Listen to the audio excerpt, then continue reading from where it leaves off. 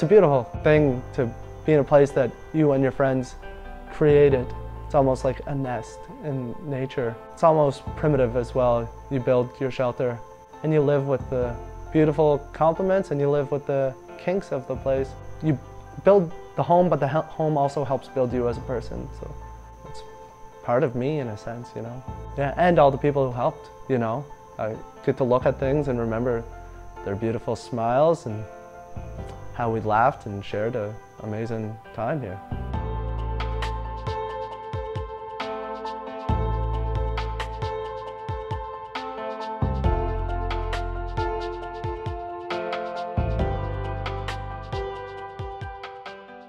So out of college, studied construction technology, decided I wanted to focus my interest on some type of building. Thought about the future of the planet and I thought, oh, maybe I'll focus on sustainable building. Then looked at all the options, did the internet thing, looked for futuristic home styles, stuff like that. And then earthships popped up a couple times, but like most people, it's like, oh, that's interesting, but a bit out there. Then you keep looking and eventually you realize that the earthship is the full package. It does the rainwater, it does the food production, heats and cools itself in the winter and in the summer months, works in Canada and all climates, and it's just fun to build recycled materials. So eventually made the leap down to Arizona twice to help 2 builds down there, and then made the leap to build here in Prince Edward Island. There's 2 ways of going about it. I could either look for a nice piece of land in the woods, pay not too much money for it, and just not make it as fancy, perhaps, and as finished as this one. But due to the circumstances of the land, it was a generational, it is right by a highway. We decided to go all out and sort of make it an example, a beacon for people as they pass to realize that sustainability is out there. You don't need to build a home out of tires, but you can contribute in whatever way you feel possible. When you come in, we did the open style, nice flow to the place. Open concept, it's only about 800, 900 square feet, so made the most out of the space we had. Used a lot of recycled granite on the countertops. We got clay sand straw for the walls, which makes cob or earthen plaster, and that's just the natural color of PEI's clay. Built our own cupboards, got some milled wood for the ceiling. Up the road, got the tires 3 minutes the other way at the local dump. Then the greenhouse, we got the island sandstone, which was a fun little project. Really made it unique to PEI. Did some bottle artwork, as most earthships have. Some mosaics here and there. We did a CD mosaic backsplash. That was Jaden's ingenious idea he's seen online. The earthship is a lot of recycled materials, south-facing glass wall to collect the sun. And then you use tires, about 600 to 1,000 of them, stacked like bricks along your wall. They act as the foundation and the wall. You could use concrete, but tires are recyclable and have less of an impact. You pound them with dirt, so they're about 300 pounds. And then you get it up as high as your wall is, and then you build a standard roof after that, using conventional construction if you choose. And then you do a frost barrier igloo to capture the heat, so that when your south windows do shine in that sun all year round, that your tire wall and your mass can collect. So when the sun goes down, almost like the sun in a city with a bunch of concrete, you can put your hand on the concrete wall, or the tire wall in our case, and it's still warm.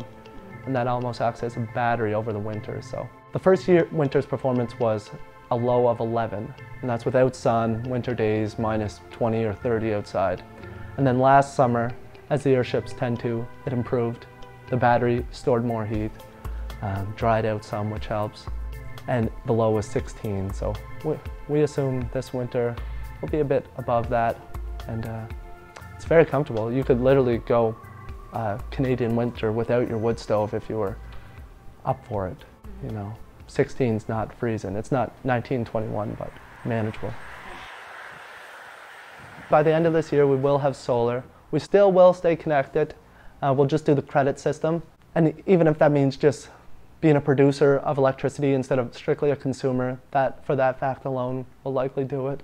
We catch our own rainwater using conventional earthship rainwater harvesting, steel roof into 2 large tanks buried outside.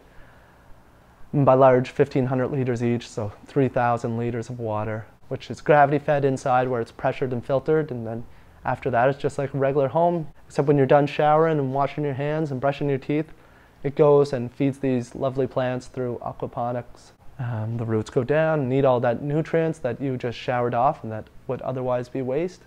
And then after the plants use it, it goes outside to a conventional septic. And we do a bit of food production inside and out, but we're developing our green thumb. Yeah, cool. That's a lifelong progression, yeah.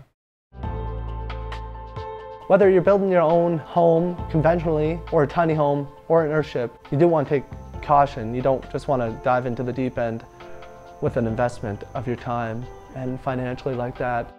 One's just karma, like help someone else build first. So you know if it's even what you want to do. It's a lot of work, those tires, but after you do it once or twice, it's not so bad. But help another person build too, because then you meet the friends, you learn what it's about, you can ask questions, you can show your plan, be like, what do you think of this? What do I have to worry about this? You know, you develop those relationships. My girlfriend Tamara helped out a lot here. Two exceptional, awesome friends. I'll do a shout out, Cole and Becca. They were in Arizona with me and they came up here to graciously give their time and effort. And those wouldn't have developed if I didn't at first go out and put a bit of my sweat into someone else's project. So it goes around like that. So that's the first one. The second one is, we're building these to lower our footprint. Maybe a smaller design is a better design. You know, think permaculture and stuff like that. Bigger's not always better. So even this one, I know if I do another one, it's gonna be half the size. It's gonna be like tiny home meets earthship. And then the third one, which is like any building or any endeavor that you go into in life that's meaningful and is high stakes, you might want to plan. You know, do your homework so you can avoid those huge pitfalls. There's 3 earthship volumes that you can read and have a very good insight. The plans are great, but even better than the plans, I'd help build.